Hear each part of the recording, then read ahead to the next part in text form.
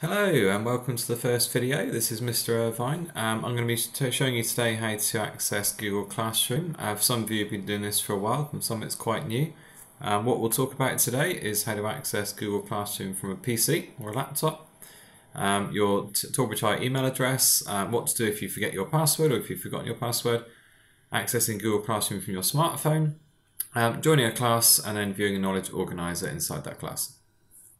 Okay, so if you're using Google Classroom on a PC or a laptop, you're going to need to use a web browser. So I would recommend you use Google Chrome. It is possible to access Google Classroom from most web browsers, but as Google Chrome and Google Classroom are made by the same people, they're highly compatible and you won't have many issues doing that. When you open up Google Chrome, you're going to want to go to Google, of course, and you're going to want to search for Google Classroom. Once you've searched for Google Classroom, you'll see that there are obviously many results come up. The website you're looking for is just called classroom.google.com, so that is something that you could alternatively just type in the address bar at the top. When you click on that link to classroom.google.com, it should take you to a sign-in screen. In order to sign into Google Classroom, you're going to have to use your school email address. So it is no good using your personal email address at home because that won't be linked to our account in school and you won't see any of your classes. If it does take you straight into Google Classroom, then you're likely that you're already signed in using your home account and it may appear that there's no classes there. You'll have to manage the account and switch to your school account, and I'll show you how to do that in a couple of moments' time. So you will be using your school email address to sign in, and as I mentioned, so your school email address is comprised of your year that you joined in year 7 or the year you would have joined in year 7 if you joined us later on. The current year 7s therefore would be 2020. The G would be the initial of your first name. Classroom here would indicate your surname. So Fred Blogs would be 2020 F Blogs. And you add the @torbridge.net on the end of it. That creates your school email address. Now there are exceptions to this. For example, if two students have the same name, you're commonly given a slightly different username and therefore email address. So if you have any issues regarding your school username or your school email address, you can follow the same instructions for changing your password, which I'll talk to you about in a few minutes. Okay, so we're back into Chrome and we're going to sign in using our email address. So we've got our 2020 G Classroom account to demonstrate with you. When we press next, it asks for our password. We're going to sign in with our standard network password in school. And if you've forgotten that, I'm going to give you some instructions in just a few minutes on how you can get it reset. Once we've typed our password and press next, if you have not signed into Google Classroom before, it's going to ask you to select either a student or a teacher, and you'll obviously select student. And then the first page that you get that comes up here will show you the classes that you've been invited to join. You'll be able to join them by clicking on the little blue join button. And this student here happens to have one class, an example class that's been set up by myself, and he's already joined that class. So it's worth saying at this point that it can get a little bit confusing if the computer that you're using already has someone signed in to a different Google account. For example, someone that checks their Gmail. So occasionally it will revert back to their original accounts, or you might well go straight into Google Classroom and you may see no classes here. But that's possibly because you're using either your personal email account, your personal Google account, or a member of your families who's signed into that computer. So in order to switch between the different Google accounts, you click up on the icon on the top right here, the little G. This one here is a G because the first initial of the name is Google. So you click on that one, or you can go to manage your accounts.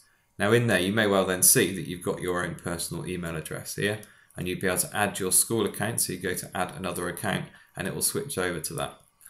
Once you've signed in with your username and password, it will come up here as one of your suggested ones. So here's my Google Classroom test account, and that's my teacher account, and I could switch between the two accounts by clicking on that one.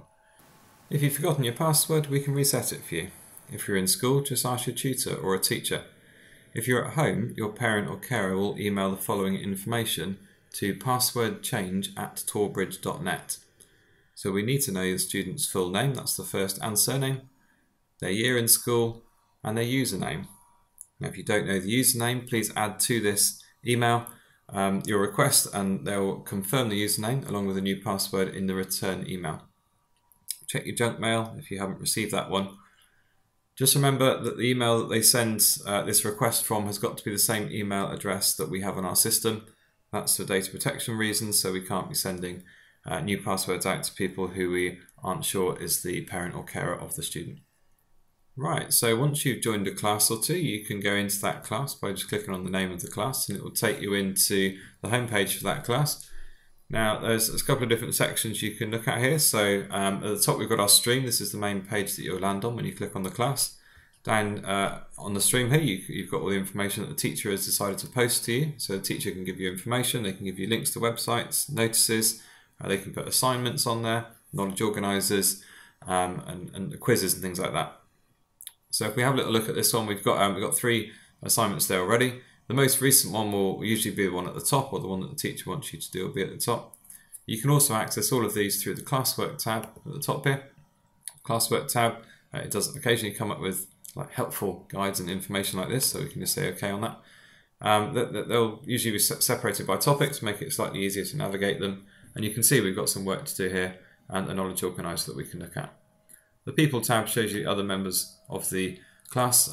Most importantly here, it will show you the teachers, so you'll be able to contact those as well. You can send them a message directly by clicking on that message there. If we go back to our stream then, I'm just going to show you what's on the stream in this example class here. So I have uploaded the knowledge organiser to it. So if you wanted to view the knowledge organiser for that subject, you just click on it. When it opens up there, it will give you a bit of information. And then you've got a full colour, zoomable version of the knowledge organiser for that subject, which is very useful if you've lost yours, if it's at home or it's got dropped in a puddle or something.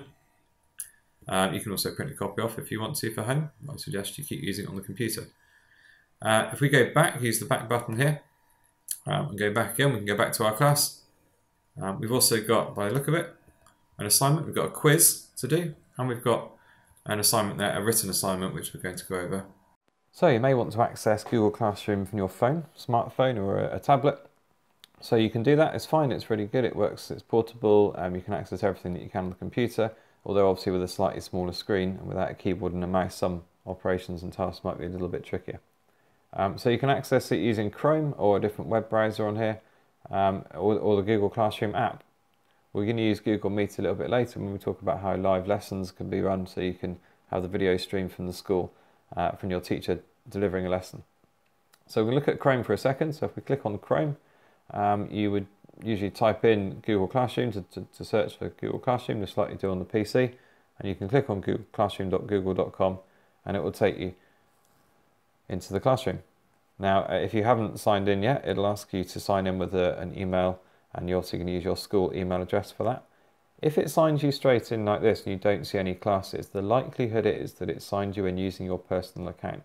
And this is most important for those people who have like Android phones, where you've got to have a Google account on the phone. So if you do log into Classroom and you can't see it, what you're going to do is click on Try Another Account, and you're then going to change the account to your school account, and you'll be able to see everything just as you saw it before. So an easier way of accessing Classroom from your phone is to download the Classroom app. You can do this on any phone. It's on the App Store, it's on the Play Store, depending on what type of phone you've got. So all you do is you go into your the App Store, the Play Store in this case, and you're going to want to search for Google Classroom. You'll see the little symbol there. Developer is Google, and you just need to install that one. So once you've installed the Classroom app, you can obviously click on it to open it. You'll have to sign in the first time with your school email address, as you'd expect. And here's that same problem again. If you've got a Google or an Android phone, and you may well already have a Google account assigned to it, it may well go in as that. So if you don't see any classes, you can click on the 3 little lines at the top left, little menu icon, and across the very top there, you've got to click on the email address that you can see, 2020 G Classroom. Click on that and you'll be able to change it to your other accounts. You'll be able to change it to your school email account. Please swipe back there so we can see the home page, the landing page there. When you go onto the app, you can see that it's going to list all of your classes in a very, very similar way to how it does on the PC. And you can just click on the class there and go in and have a look at all the assignments that you've been set. So just like before, if I clicked on, for example, the knowledge organizer, if I click on that one, and it will click to show me the instructions there, and then I can click on where it says computer science knowledge organizer, the PDF. I'll click on that, and that will open up on the screen of your phone. So that gives you a much easier way. Obviously you can zoom in and stuff, but it gives you a much easier way of using a knowledge organizer in full color, all zoomable, in case you've lost your other one or it's fallen in a puddle, etc, etc.